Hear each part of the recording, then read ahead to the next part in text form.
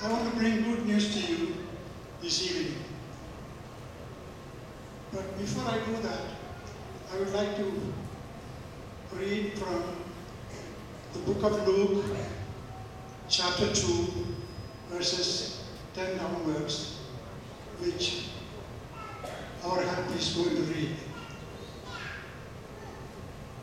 Luke chapter 2, verse 10. But the angel reassured them, "Don't be afraid." He said, "I bring you good news that will bring great joy to all the people. The Savior, yes, the Messiah, the Lord, has been born today in Bethlehem, the city of David. And you will recognize him by the sign. You will find a baby wrapped snugly in strips of cloth, lying in a manger."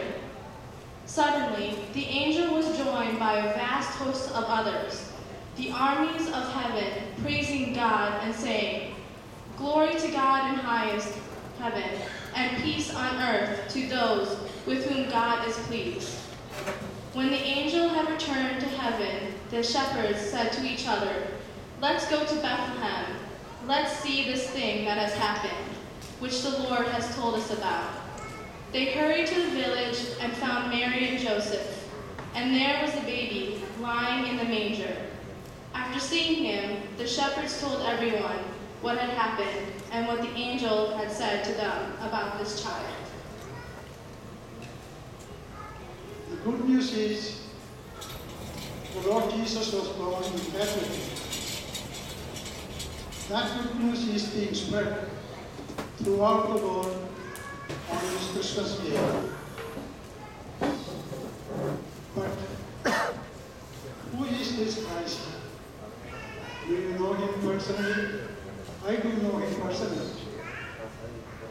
He was born in Bethlehem, and because he was born in Bethlehem, the city of David, it is universally celebrated throughout the world.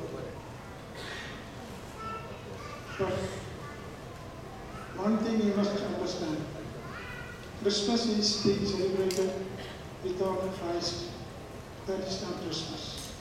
Today, we are so happy that we can celebrate Christmas with Christ.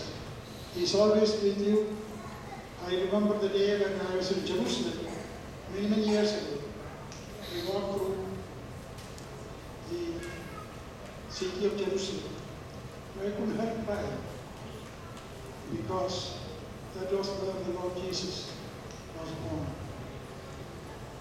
And he is always with us.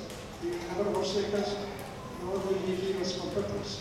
So the good news to you today is believe in the Lord Jesus Christ, you and your family, and reach you. That's all I want to say. Thank you very much for being here this time. God bless you.